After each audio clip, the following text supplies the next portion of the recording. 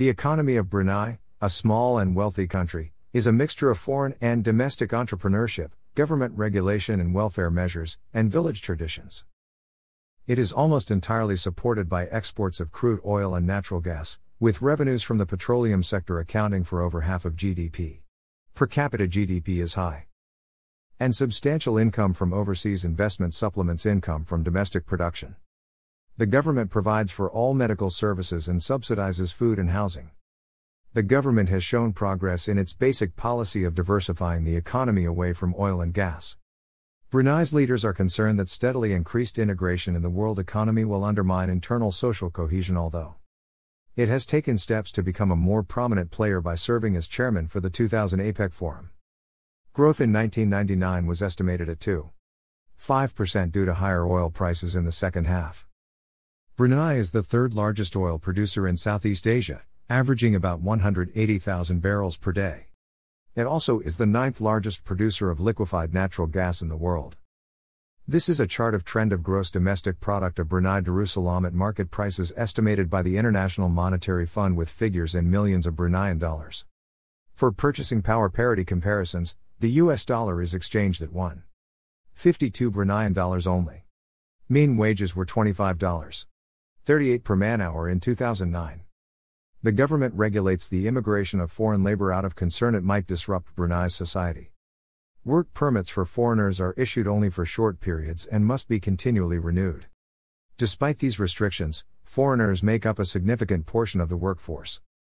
The government reported a total workforce of 122,800 in 1999, with an unemployment rate of 5%. Brunei exports Trimap oil and natural gas account for almost all exports. Since only a few products other than petroleum are produced locally, a wide variety of items must be imported. Brunei statistics show Singapore as the largest point of origin of imports, accounting for 25% in 1997. However, this figure includes some transshipments, since most of Brunei's imports transit Singapore. Japan and Malaysia were the second largest suppliers.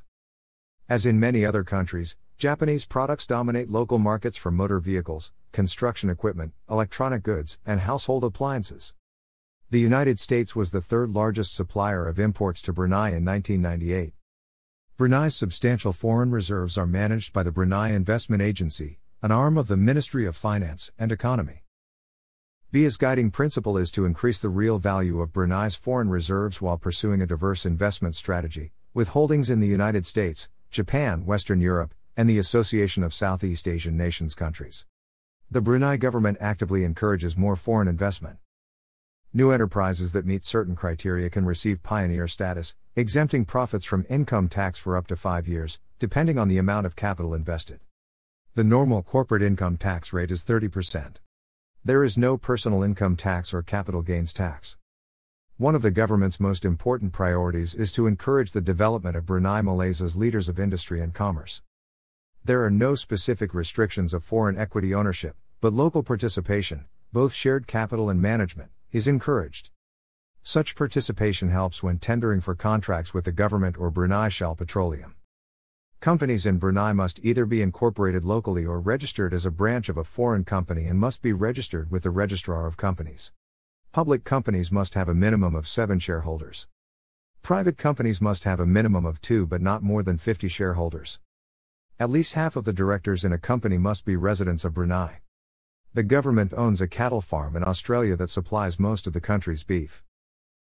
At 2,262 square miles, this ranch is larger than Brunei itself. Eggs and chickens are largely produced locally, but most of Brunei's other food needs must be imported. Agriculture and fisheries are among the industrial sectors that the government has selected for highest priority in its efforts to diversify the economy. The following table shows the main economic indicators in 1980 to 2017.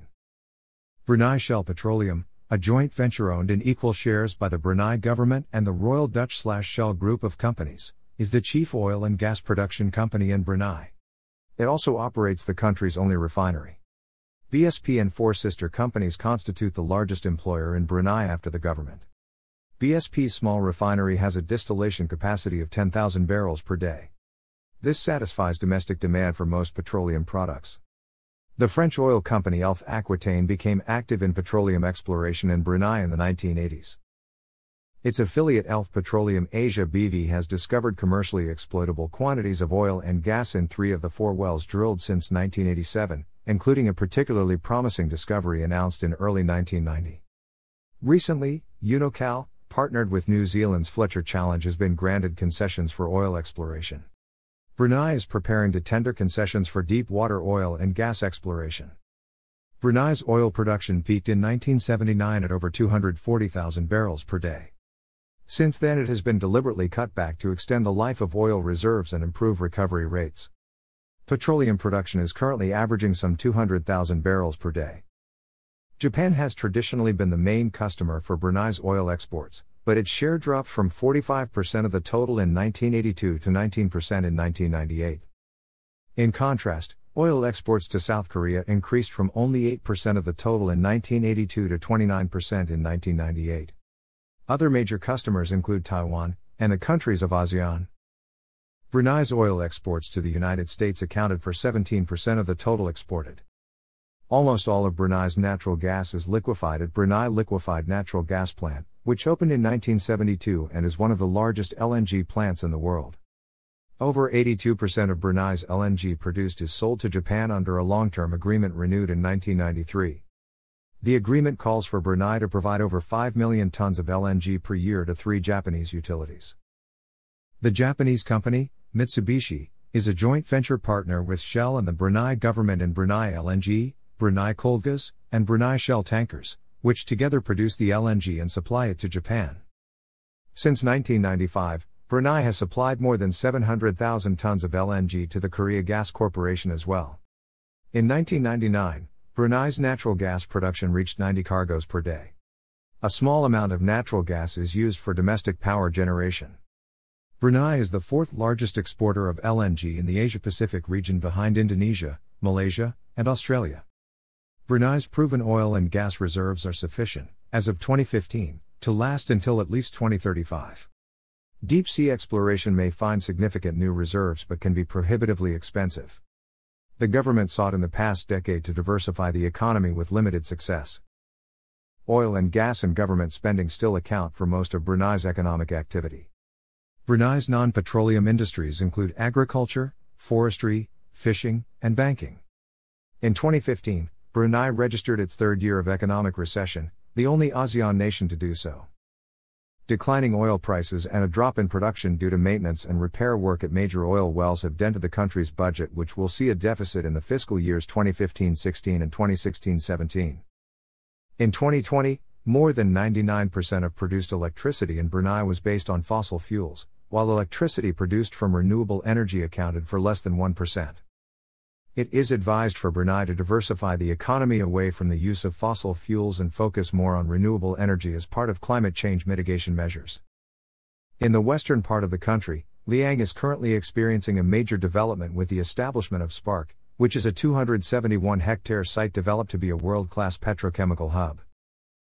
The first major investment at Spark is the $450 million methanol plant developed by the Brunei Methanol Company, a joint venture between Petroleum Brunei and 2 leading Japanese companies, Mitsubishi Chemical Holdings and Itochu.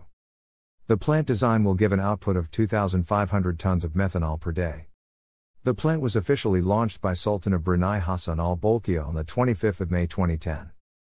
Brunei Darussalam in July 2009 launched its national halal branding scheme Brunei Halal, which allows manufacturers in Brunei and in other countries to use the premium Brunei Halal trademark to help them penetrate lucrative markets in countries with significant numbers of Muslim consumers.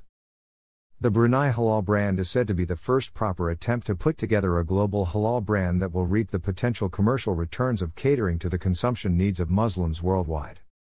As envisioned by the Sultanate, the use of the Brunei Halal brand would signify to Muslim consumers the manufacturer's strict compliance with laws relating to Islamic teachings. Brunei also aims to build confidence in the brand through strategies that will both ensure the halal integrity of the products and unfaltering compliance with set rules governing the sourcing of raw materials, manufacturing process, logistics and distribution. A new company, government-owned Brunei Wafira Holdings SDNBHD, has been established as the owner of the Brunei Halal brand. Wafira has entered into a joint venture with Brunei Global Islamic Investment and Hong Kong-based logistics firm Carry FSDA Limited to form Ghanem International Food Corporation SDN-BHD. Ghanem International manages the use of the Brunei Halal trademark. Producers that want to use the brand are required to first acquire the Brunei Halal label, or the certification for compliance with accepted manufacturing and slaughtering practices under Islam, through the Department of Sharia Affairs Halal Food Control section. They can then approach Ghanem for their application to use the brand. This is a chart of trend of gross domestic product of Brunei Darussalam at market prices estimated by the International Monetary Fund with figures in millions of Bruneian dollars. In the 1970s, Brunei invested sharply, increasing revenues from petroleum exports and maintained government spending at a low and constant rate. Consequently, the government was able to build its foreign reserves and invest them around the world to help provide for future generations. Part of the reserve earnings were reportedly also used to help finance the government's annual budget deficit. Since 1986, however, petroleum revenues have decreased, and government spending has increased. The government has been running a budget deficit since 1988.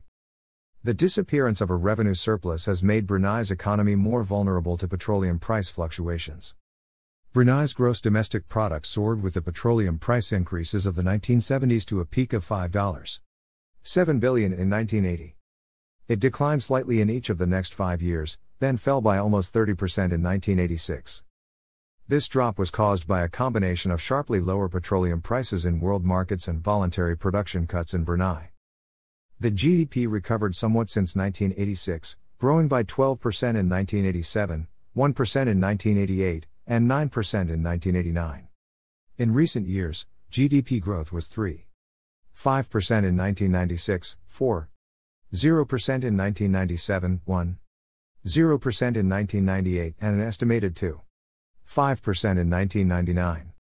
However, the 1999 GDP was still only about $4.5 billion, well below the 1980 peak.